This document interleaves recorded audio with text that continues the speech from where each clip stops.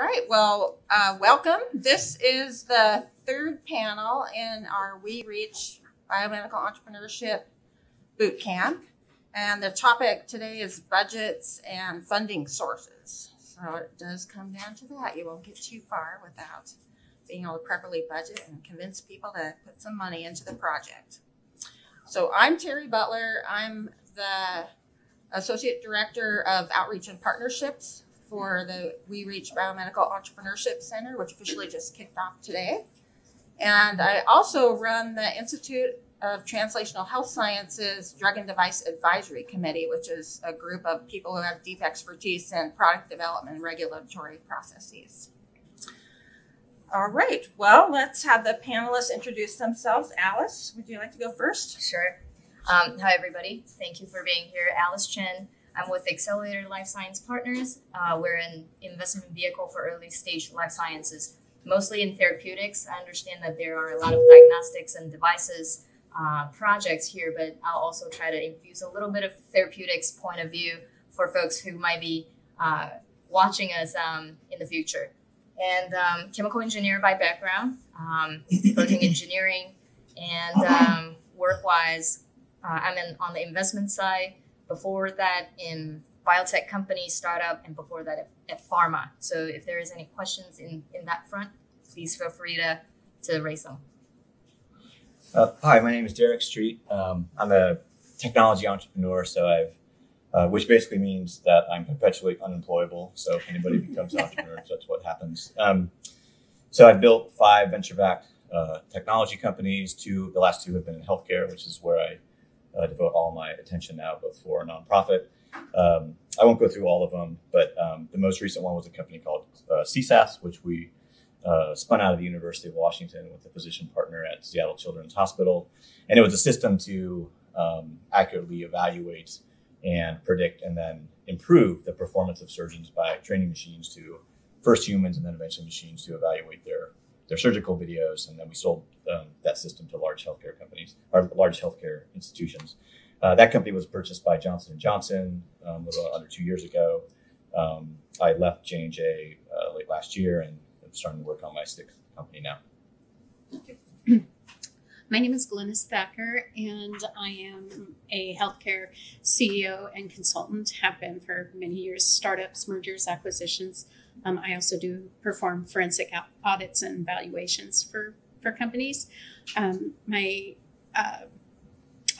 consulting business is advanced negotiations, but I also am part of a medical device startup in Medix, and we are in the process of taking through our 510K submission right now. My educational background is physics, so not quite sure how that led me into finance and healthcare, but there we have it. There we go. Will Canistero, I'm Managing Director at Washington Research Foundation, WF Capital. WF does 2 things. So we give gifts to researchers at Washington State research institutions to advance technologies out of the institution. So if you guys, that fits the description there, you should come talk to me afterwards. We also have WF Capital, which is our brand for doing investing, about $5 million of early stage investing each year, focused on healthcare and life sciences. Prior to that, I'm a recovering health economist. And so I got my PhD here in health economics and outcomes research in the School of Pharmacy. During the PhD, I did consulting for pharmaceuticals and reimbursement and market access strategies. Okay, great. Thank you. So can you describe some business models of organizations you've worked with? I know you've all worked with really different kinds of business models. And when you're talking about biotech, it's very different than, say, a medical device and what you're aiming for. So let's... Sure. So kind of the structures, business models. So since we're mostly in therapeutics, companion diagnostics, the business model is, and we're also in early stage. So a lot of times it's mostly R&D and then find an exit, whether it's Series B acquisition by biopharma companies or IPO. So those are the kind of things that we look forward to. And so for us, business model a lot of times surrounds or around R&D development.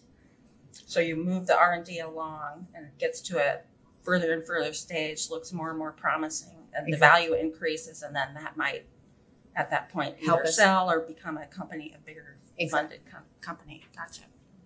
Yeah, we're just kind of going down the line. Yeah, why don't you? Sure.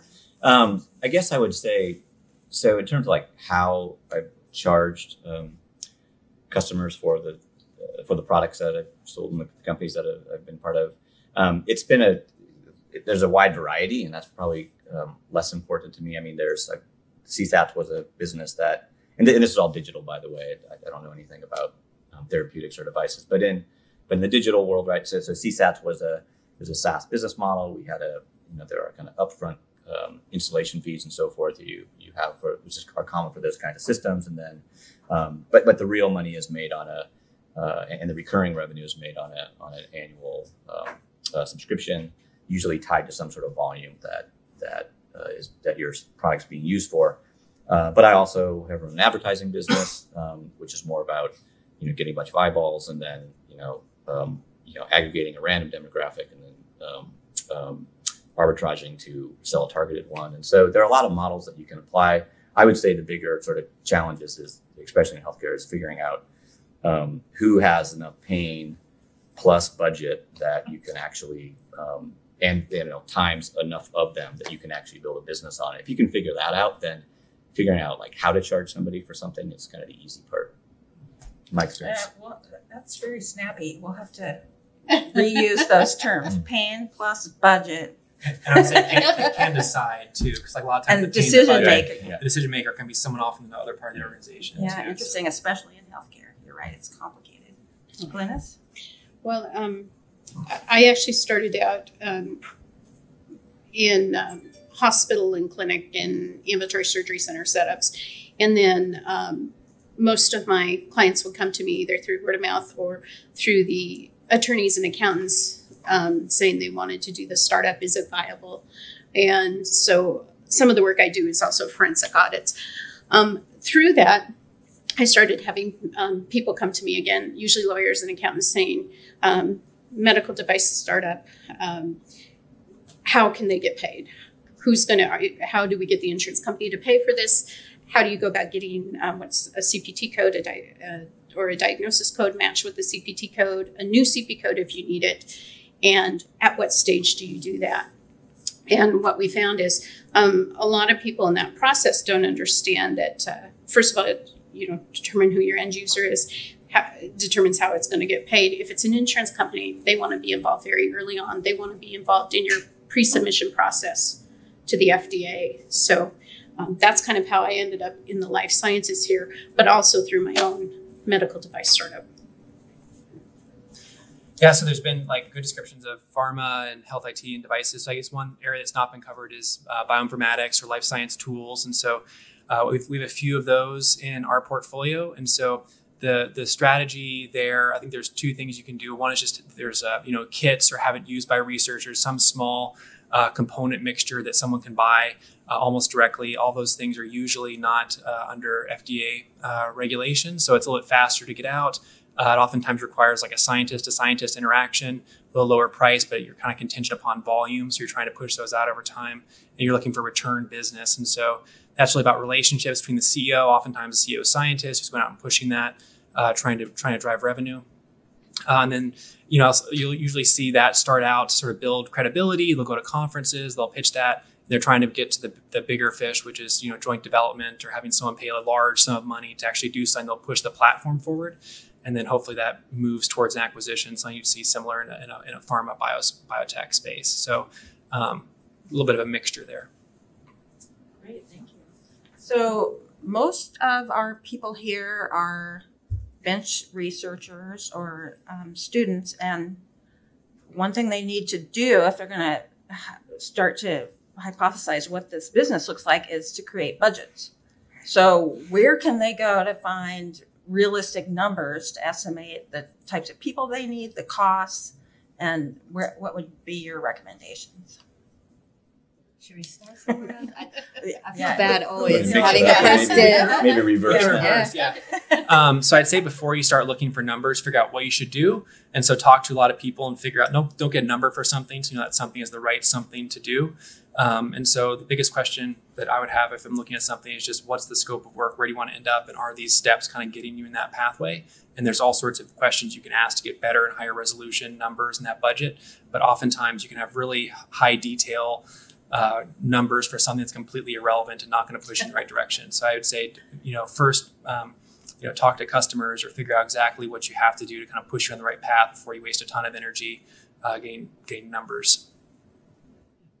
I would agree with that. In your initial pro forma, your initial budget, don't get weighed down in detail initially, because it's going to take turns here and there before you get to that final pro forma. So initially, look at the big picture of where you're going, who your market is, so you have an idea of the income side of that, and then your rough numbers for your expenses. One thing I will say, though, even in your initial pro forma, and I do this in all of mine, is always overestimate your expenses and underestimate your income. Give yourself a little bit of cushion, because there will always be a surprise that comes up, and it's nice to have that cushion. I guess my advice would be, I guess since we're talking about funding, I'm just going to assume that, or this finances, that I assume that most people would be looking for some outside funding, especially if you're doing something that's regulated or something like that. So assuming that's the case, then I wouldn't, it sounds bad, but I wouldn't focus a lot on it, especially the cost side, because it's kind of doesn't matter at this stage, right? Like if you were going to bootstrap it and it was you were going to bootstrap it and that's all the money you had, then it's critical to figure that out. But I doubt many Alice would know best, but I'm assuming that a lot of blockbuster therapeutics don't get bootstrapped by somebody in a garage somewhere. So you're going to raise money, and what's going to matter is then revenue, opportunity, market size, all those kinds of things. I would put a lot more effort into that, and then you need to be able to justify the round you're going to raise. But what I've always done is I just sort of backed into it, right? I said, okay, I need, I know it's going to, no matter what I think, it's going to require me a couple of years of runway to figure this thing out and get the right team on board and so forth. So if I need a couple of years of runway, and here's kind of the revenue I think I could generate, and there may be no revenue in a therapeutic for a long time, then here's how much money I need. And then you kind of make your cost in your team, because your costs at this point are really going to be people, to do things. You make them fit. And part of that is a little bit dependent on how much you can raise as well, right? If you've done it more and have more connections and so forth, and you can probably raise more money than if not. So a little bit of it's sort of an iterative process where you're like, if I think I can get $1 million, then that's going to tell me what kind of cost structure I can afford, because I got to make that last a couple of years. And then you kind of back into it that way. But I would focus on the front end, the revenue side, the market opportunity if you're going to be a ways from revenue, because that's the key piece that's going to get you into getting funding in the first place, versus showing up with a really detailed analysis of, your cost of goods, on something when you haven't even made anything yet. So I completely agree with what the panelist has already said, and in the context of therapeutics, and also I think this is generally applicable for a lot of startups as well outside of therapeutics. Start with the milestones that you would like to accomplish. And to set the milestones, obviously, start with the big pictures. Are you solving a big problem that people care about? Is it something that there will be a buyer for, or there will be a financier for? So understand that you're in the right area, then set the milestones in that space. So for therapeutics, it could be, is it in vivo animal proof of concept? Is it human proof of concept? Is it regulatory milestones that you're trying to accomplish? Once you set the milestones, you then figure out the timeline and the budget that will get you there, right? And so once you set the timeline and the budget, you'll have a sense of, it's almost like a menu for the fundraising, and say, this is how much money will get you to this kind of milestones. So how do you get to that budget knowing the milestones? You can then break it into the R&D and the non-R&D. Totally agree that, always always overestimate how much you're going to spend and underestimate the income. And for therapeutics, a lot of times, unless there are side projects that will get you to early income, a lot of times there is no income for a long time to come. In that sense, you'll have to be able to account for that kind of contingencies. And so on the R&D side, a lot of that would be money for people, money for space, money for equipment, etc. And so then you go down to the details, but definitely start with the big pictures before you go into the nitty-gritties. Also, the iteration process, be open to feedback from the investment side, because a lot of times perhaps there is, you might have some preconceived notion of what would be a good inflection point. But if you're open-minded, when there are feedback from the investment side, you might have some new ideas to help you drive toward a revised milestone or multiple milestones that will help you better structure something that's more financeable. So, Great. I think when talking to people too, you're getting that feedback. Like they're going to give you a sense of like if you have magical thinking in the numbers too. It's like if there's like if people are laughing at like the cost of things, or they don't think it's right, that process and working with funders and describing it will be iterative, as Alice is saying. So I wholeheartedly agree with that. It's a process. It's not like you're to go back and figure out something completely on your own and then have it be funded. So it's a conversation. So to not be embarrassed by going with some numbers and talking to people and having them give you feedback. And then average out the feedback. Yeah. Reality checks. It's not going to cost you $300. It's going to cost you. It's not on the space station. You're doing it, so so. And where would be good places where people could look for these kinds of numbers, just as to give them ballparks? And another question with that might be, Glynis, for you especially, a lot of people have biomedical devices and they will be reimbursed, hopefully, somewhere. So how do they figure that out? And Will, you can answer this as well. So I think there's things you can know about prices. So if you're buying a product off the shelf and that you're incorporating that in your process, that's one place to look, obviously. And then for things that you won't know about, like the cost of an engineer at this level, I'd say that going with people that have done the process before or a more experienced entrepreneur and talk to them and there's sort of rules of thumb or set levels you can expect, and you wouldn't necessarily know that unless you've done the process before. So I think getting feedback from a more experienced entrepreneur would be a really good place to start and have that kind of feedback, and they'll let you know this is within range or out of range. So I'd say that's part of that process. So I would start with that. So things you can figure out just in public access. There's usually not like proprietary databases for costs of different prices of things. But then there would be sort of like rules of thumb for salary or space. Like those are things you can figure out just by talking with people, talk with a real estate agent, those kinds of things. So if you're in the medical device realm and you're looking that you want the insurance companies to be paying for this on the patient's behalf, you have to consider it has to fit into the different code sets that the insurers use to pay with.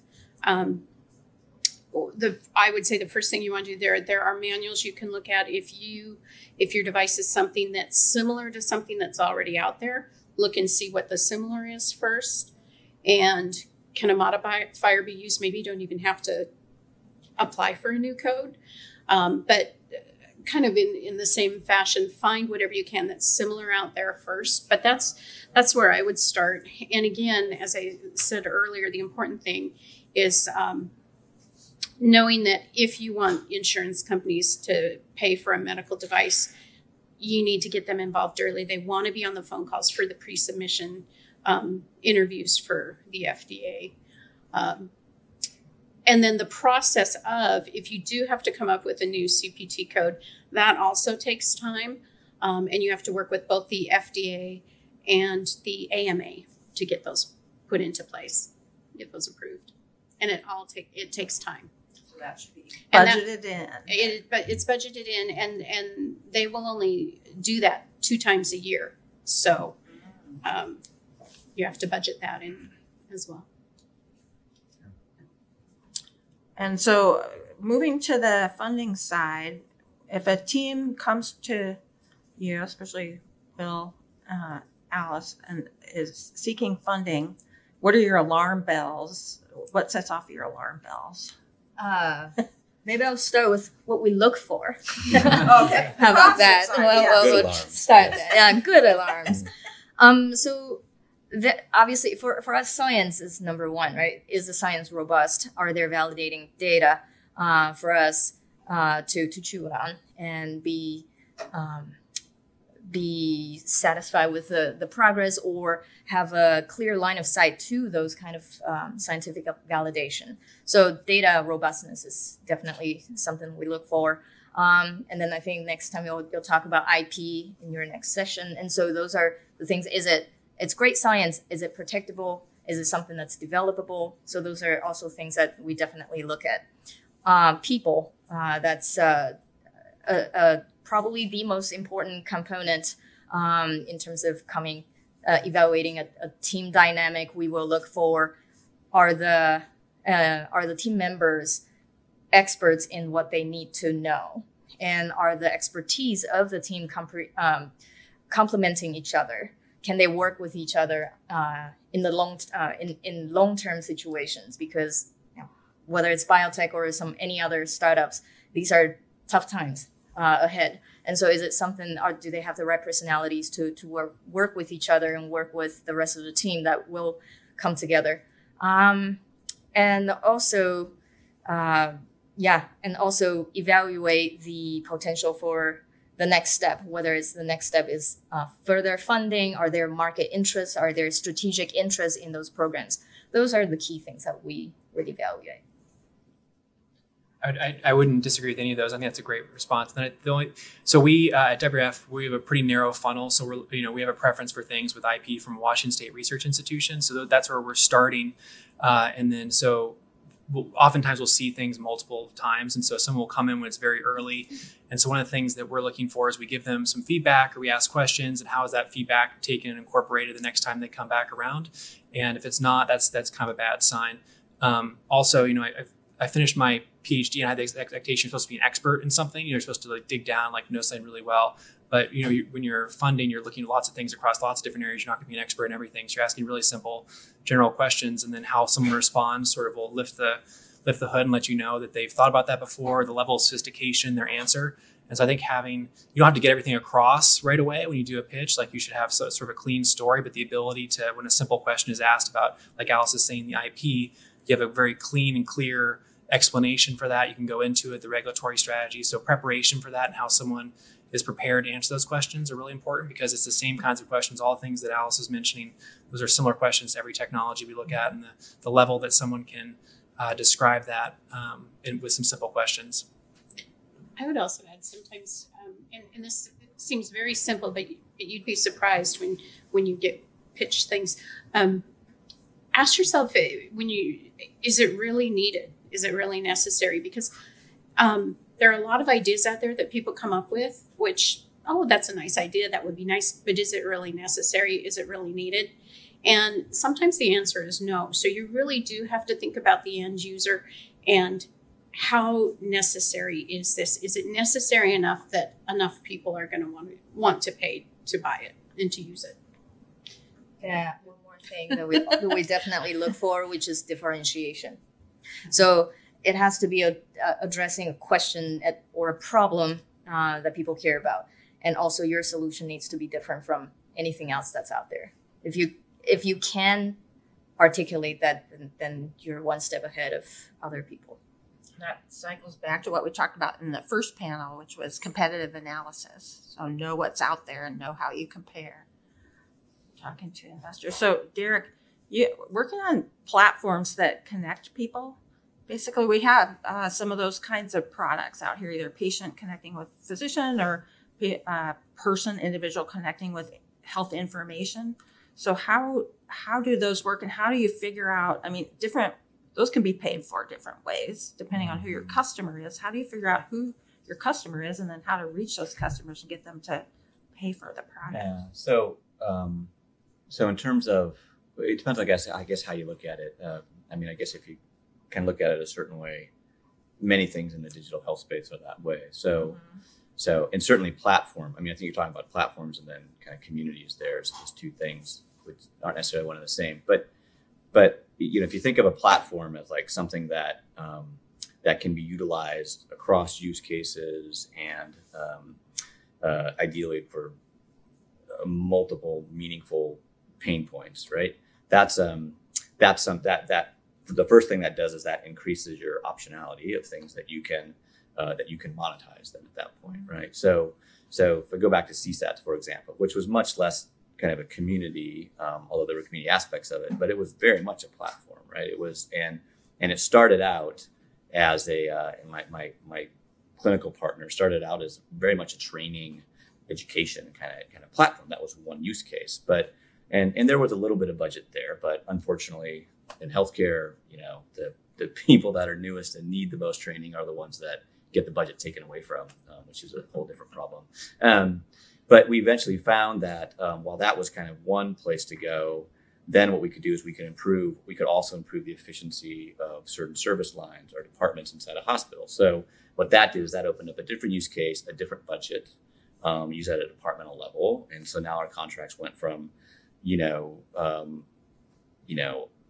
4 and 5 figure contracts to six figure contracts, which then got us thinking about and opened up the opportunity to go now at an institutional level across the health systems and first improve quality that had an economic benefit to the health system. But then where we found the big budgets and where we ultimately ended up doing multi-year, multi-million-dollar contracts was when we were able to tie what we were doing to the risk and liability inside of a large health system where they were spending billions of dollars a year on malpractice claims. And if our system could be used to get eyes on the surgeon and start reducing those claims, you could save them a lot of money and they would give you a healthy piece of that.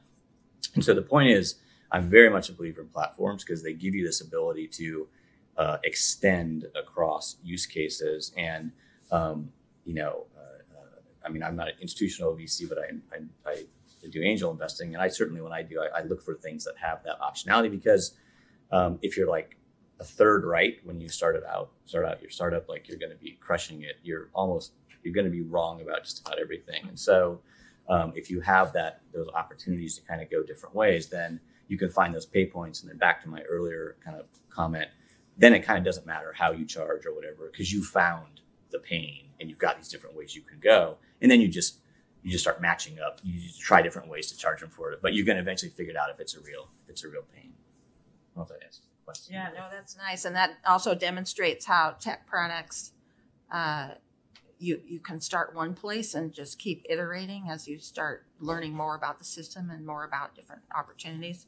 It's a little trickier with medical devices or therapeutics where you have to plan more ahead and get regulation milestones met. Well, one thing I will say on that, and I'm not a device person, but we ended up unintentionally getting pulled into the device world in order to make our system work best. It wasn't a requirement, but in order to provide the best experience for the customer, we ended up creating a piece of hardware that was resident in the operating room and essentially captured the videos that were being done there and then uploaded them into our cloud service and did the analytics there. So there was a lot of, as anybody in the clinical environment knows, like, it may be an easy technical challenge of flipping a switch to open a network port, but it's 12 months of political process to get the ability to do that. So it wasn't a regulated device, but my point in mentioning it is that we found that, and I would think a lot of devices these days would be this way, that, the hardware, I just came from 15 months at Johnson & Johnson and they're very focused on digital surgery now.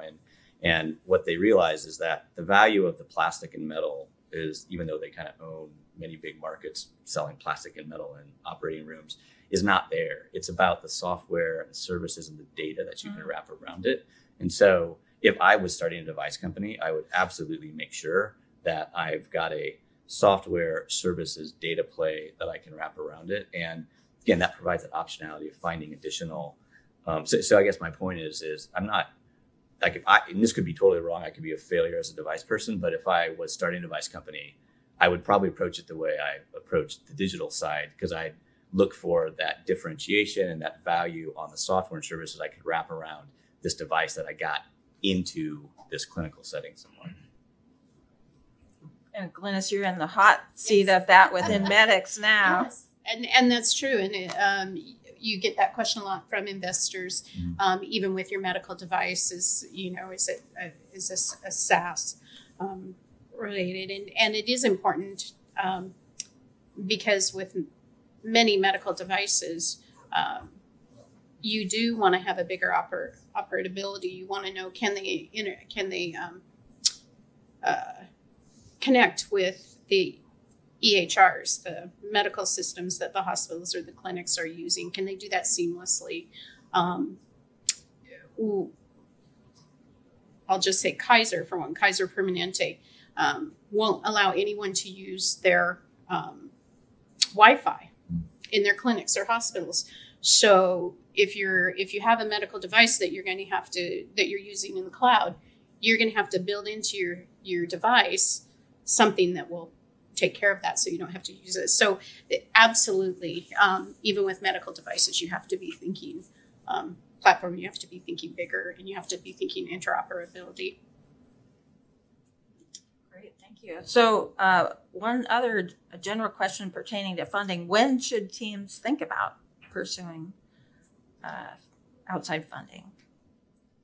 I think there's probably a balance, right? So you want to be getting feedback from people early, and so I don't know if you have a similar experience working in tech. I heard a tech investor describe as you know, ask for advice, get money, ask for money, get advice, and that seemed to be a good way to describe it. Like you're out sort of socializing an idea, getting feedback, and you'll get a sense of when the time is right and the questions you're getting, when there's a certain theme to it, and you're gonna know pretty quickly if you talk to 20, 30 people if there's sort of good appetite for it or not. And then also, what are the questions that come up? And so I wouldn't go search for funding until you had answers to those questions. You understood it. You knew who to target. And I think that, you know, having a sense of what type of investor is the right level to start at too. So do some initial groundwork beforehand and figure out what type of investor you want to deal with and what are the questions they have would be where I would start with it. And then I think that once you have that feedback, you'll start to know if the time is right or not. So it's not always quite clear if it's a really far out opportunity, really it's a big market. You might have people invested really early because they're really excited about the potential of it. If it's a smaller market, it might have to be a little further along in development too. So it's always a case-by-case basis, but that's why it makes sense to go out and talk to people about it. And maybe I'll add to that a little bit in terms of when you look for investors, always look for the value add beyond money. So what can your investors bring to the project? Is it scientific, technical expertise? Is it governance? Is it development capabilities? Or is it network? So what kind of value add can potential investors bring to the table? Definitely start taking notes. And you will get that through communications and through socializing your ideas with them. And they'll give you feedback. You can go and see if that feedback is right or not. So like if they're telling something that's completely off the wall, you'll find out. Like you'll see if they're credible or not.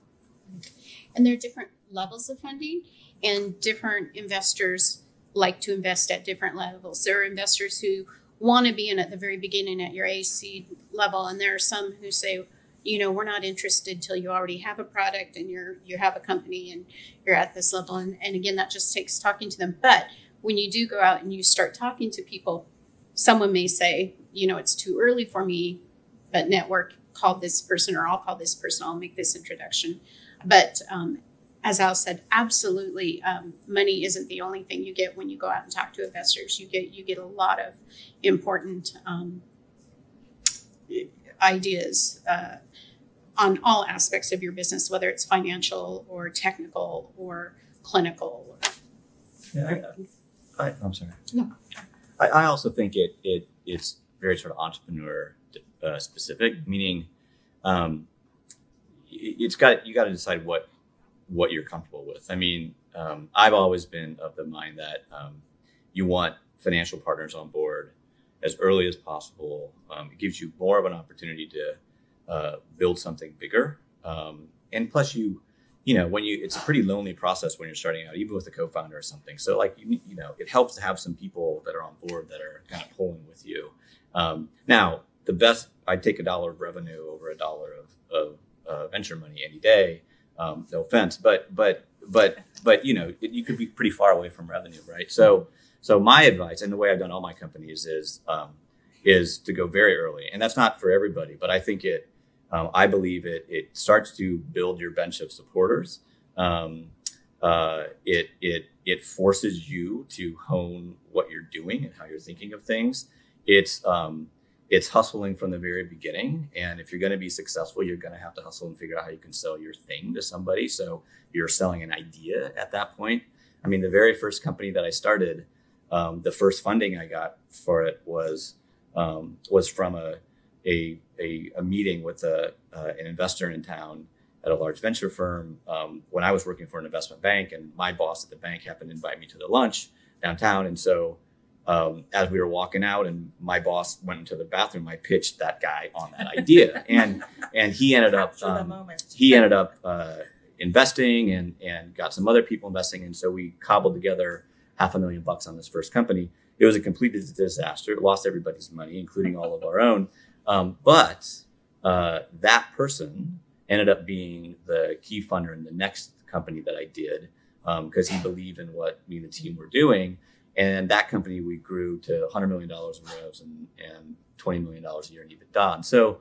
And so I'm a believer that you go early and Will and Alice are right that like not every, especially if you're just first time and you're starting doing it, you're not going to get some, giant, multi-billion-dollar firm to invest in you, nor do you probably want that at that stage. But, everybody, knows somebody who knows somebody that, has a little bit of money and can invest in something, right? I mean, it doesn't all need to start with, a bunch of, big institutional VCs. I think what it forces you to do by raising that money early, even when it doesn't work out, is better than not doing it. That's good advice. I think that there's a lot of value in hearing from investors and learning what investors look for, regardless of where you get your funding, because they have a lot of experience with a lot of kinds of deals. And so the questions that they ask will help you know whether you're on the right path toward a good business strategy. I'll just do a quick counterpoint. So I think that for like a highly regulated space like pharma, or if you have like a regulated device, there's a lot of challenges to it as well. And like no money is free. So like absolutely, like if you have money, you have good partners, you have the value add, like Alice is saying, you have to want to bring those people on. For like a pharma or biotech case, if you have opportunities for non-dilutive capital and you're still in the university, absolutely exploit that and get as far as you can. So like one of the challenges that we see is someone says, this is the right time. Like obviously this clinical indication I'm going after is a huge market. It's like, I want to get out now.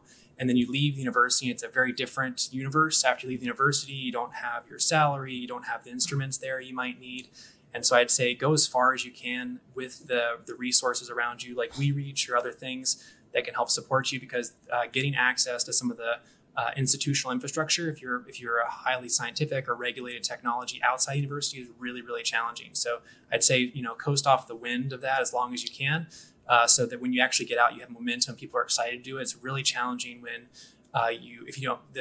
the downside is if you come out too early and you're pitching people and there's a lot of work to do and you can't find funding for it, then you start to get sort of a perception of being kind of long in the tooth. So try to have that sense of like, this is an exciting opportunity. You've gotten far. And also like if you get an SBIR or you get, funding from WeReach or WF or somewhere else, hopefully that's some sort of marker of credibility that investors can see and like, oh, smart people think this is a good opportunity. So and that's money without the dilutive effect that you're going to get if you're taking on private capital. So investor, we have to keep lights on at our firms and, have return. And so there's a cost to that money, but if you can get some, government funding or, the support university, absolutely take that too. So we'll say a little bit about SBIR, STTR. I've never applied for an SBIR, but I'm not the best person to speak to it, but it's definitely a good source of non-dilutive money, and there's different mechanisms for it. So my understanding is in the hundreds of thousands of dollars. It has to have a company associated with it. When I see companies that get SBIRs, they're usually virtual, so you don't have to be a fully operational shop. Oftentimes, a huge portion that is subcontracted back to the lab and the university. And so there's some gray area, I think, potentially as well, that even needs to be licensed to the company. So sometimes the university still owns the technology even. So I think that, if you have that, it's a long process. There's a certain set cycle for it. The application is non-trivial. It takes a lot of time. Most people don't get it the first time. You do a number of them. but it has a chance to have you get money to do technical development, and it's after you do the basic discovery. So typical NIH, NSF money, basic discovery, proving a concept, but SBIR money is like for business and commercial R&D milestones, and so it's a valuable thing if you can get it. It's hard to live off that long term for a company, and so you want to find that point from when you're going from non-dilutive to more of the traditional venture capital money. So there's some, I think there is some information from Life Science Washington Institute. Mm-hmm. They have information on SBIR and how to apply for. There are seminars associated with that. Those are probably good resources to look for. I know projects that have been funded in the therapeutics area, so it is attainable, and it is non-dilutive, so very good for especially early stage. Yeah, and don't get discouraged. Like the statistics I've heard is like almost 90% don't get it the first time, but the second time around it's like 50%. So you get it, you get feedback, and you do it again. And so you have to have a thick skin and apply to a lot of things, and eventually it'll hopefully work out. Yeah, and there are some tricks to it, and we do have some resources and some experience in the university and can help you. So let me know if you're interested in that. And it is a really good way if you know you have some technical milestones you need to meet and you have your equipment and such in the lab. It's a really good way to build out your capability to do commercialization work while still being in a university, which it's sort of hard to come by that kind of money when you're in a research institution. So I've helped a number of teams on their phase 1 and phase 2 SBIRs, and it's gotten teams quite a long ways. Okay, so last advice that you would give teams? I think we've covered a lot of territory. You have some last words before I ask for questions? I would say, kind of building on what was said, don't get discouraged. You do have to have thick skin to be an entrepreneur. You're going to be told no, and there are going to be people who tell you you're crazy. You're crazy, or you're crazy, or your product is worthless and it's not going to go anywhere. Be open. Listen to all the feedback that they're giving you, because you have to be open. I know it's your baby, but you have to be open to constructive criticism and be willing to make changes if they are necessary. But don't get discouraged, and don't have this mindset where I absolutely know where this is going to go and what it's going to be used for, because sometimes you start down that road and it takes a turn, it takes a corner, and sometimes that corner ends up taking you to an even better place. So just keep your mind open, and listen to advice. Specific example. Other wise words? This might not be wise words, but so definitely be persistent and open-minded, and those are not mutually exclusive. You can do both. And how many engineering and scientists are in this room? Kind of technical background. So yes, a lot. And so one thing from technical background, folks with technical backgrounds, networking is not something that's natural to a lot of us. And so one thing is to be comfortable doing it, to network, to talk to people, to start getting feedbacks. That feeds into the having thick skin, and use those opportunity as an opportunity to promote, but at the same time to learn, and to just make friends. You never know when you're going to be able to help someone, and you never know who will be able to help you. So be comfortable reaching out to people. You can start small by constructing the happy hours within your lab, and then branch out to your department, branch out to other entities, and start there so that you get conversations rolling. Yeah, and you'd be surprised where some of your investment may come from. I've had people invest in our company who just sitting at one of my son's basketball games talking to the people around me, and before you know it, they're saying, "Oh, I'd like to invest in your company." That doesn't always happen like that, but it has happened.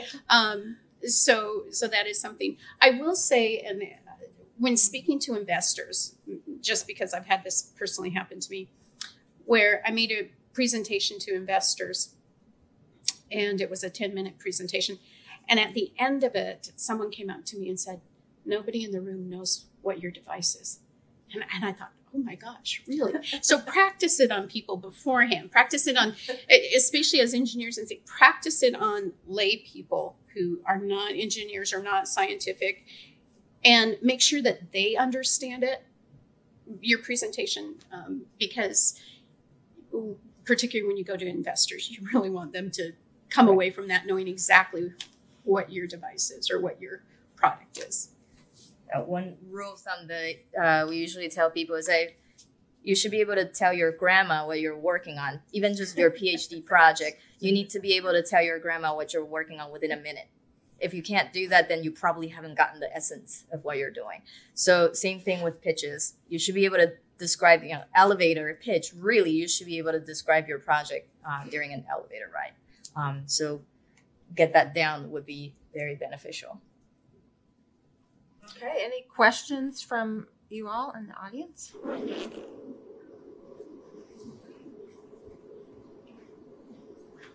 It sounds like one of the risks of maybe going from academics to primarily working on a company is what you described as sort of going all the way in. Now, again, you don't have the support, salary, and other things. If you talk to people who are going to invest, how important is it to them that you have gone all the way in? That is, that you're not really still 50%.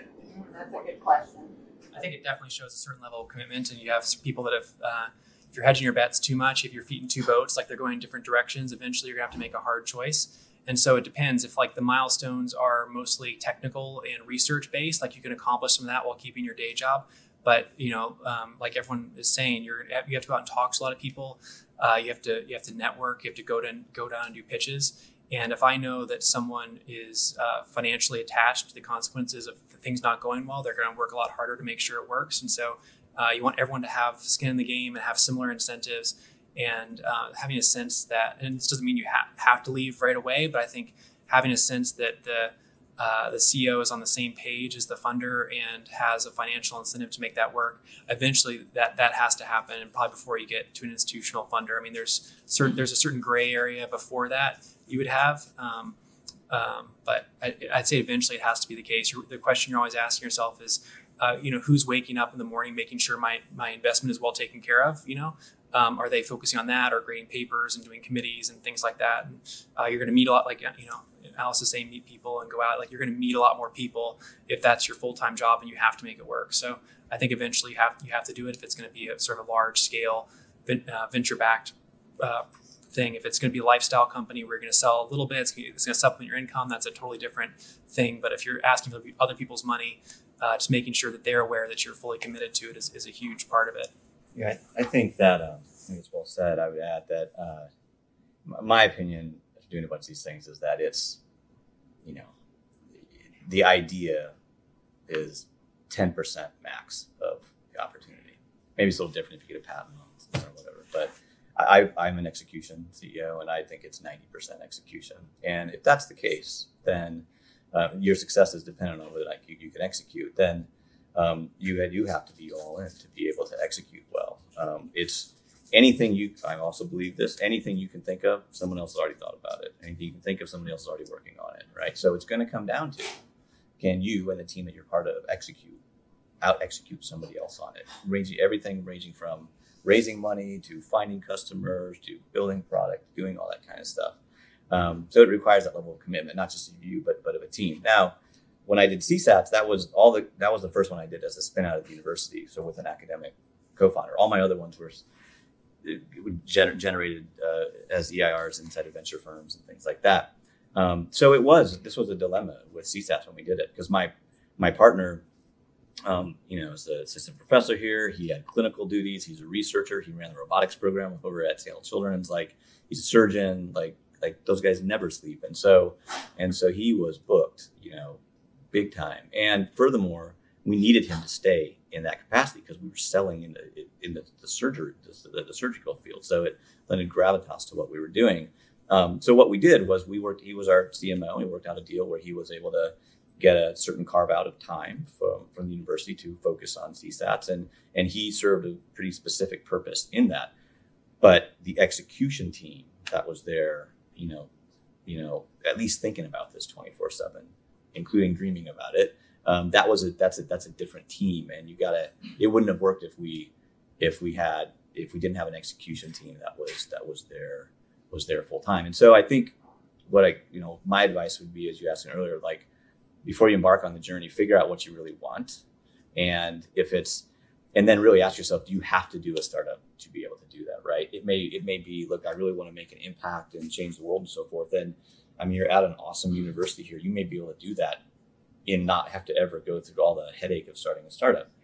Usually what happens though is if somebody kind of says, yeah, I want to change the world, and I also want to scale this and have this get to everywhere, at some point it tips to, well, kind of the tried and true way of doing that is, getting a business going, get a bunch of money behind it so that you can go and scale it. And if you do go there, then yeah, it doesn't have to be you necessarily, but there has to be an execution team that is committed to it. And investors will see right through it if that's not there. So I'd like to follow on that same sort of theme, just looking at it from the investor standpoint.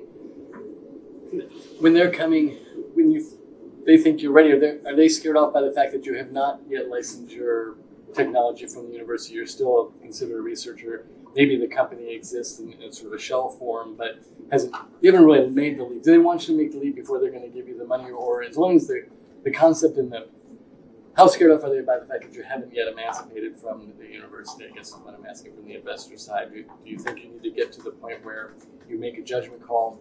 I think we're ready for this kind of investment. We're going to make that step, and then people will feel more comfortable investing because our relationship with the university and the IP has all been resolved? Or can you sort of stay in the mode of, I'm a researcher, we'd like to start a company, we haven't done it yet, we're waiting sort of for the right opportunity, and then an investor comes along and says, this looks really interesting, let's figure out how we get you out of the university into a company. I'm just trying to get a sense of sort of how those dynamics I don't think an investor would be scared off because you hadn't licensed yet. I think most licenses, those problems can be solved, and there's a pretty general standard range of possibilities for a license from universities. So it's really unusual to have. Now, if you're licensing things from 4 or 5 different universities to make a platform work, it becomes more complicated. But you can absolutely work through those. And the university, they work really, really, really hard and well to ensure that investigators are well taken care of. They don't want to necessarily license it out to someone else or X, Y, or Z. So they're on your side. They're on the university side. They're working really hard to make that work. I think that there's that period of time where you're trying to see how far you can go in the university before it just becomes unmanageable to go out. So we have one company in our portfolio that's a genomics company, and they started operating as just like doing little projects for the people on grants, and then they became a cost center, and then eventually became like, we have 3 or 4 postdocs on this. We actually can't we have to do other things in the lab. You have to go out. And so the CSO was effectively kicked out of the lab to start the company. And that's an example of where you just kind of realize that point has come, and they were able to bootstrap in that example. But you'll recognize when it's no longer a fit in the university culturally. And in the meantime, I would suggest, talking with people, having contacts. You don't want to have the first conversation be an ask. You want to find people that sort of understand the concept and are excited about it before and you're working with them on what's the right scope of work instead of going up and having a hard ask right away. But that doesn't happen. That takes multiple conversations. I mean, the research I've seen on sort of going from number of conversations to a deal is like 7 to 9 conversations. So it's a lot of follow up, and it's a long period of time. So it sometimes can happen fortuitously when you meet someone, but usually for a larger funder or even for angel investors, it takes a lot of contact and a lot of coffee meetings with people that aren't going to invest to figure out who gets it right away and will be on your side. Thank you. Okay, well, let's thank our panel.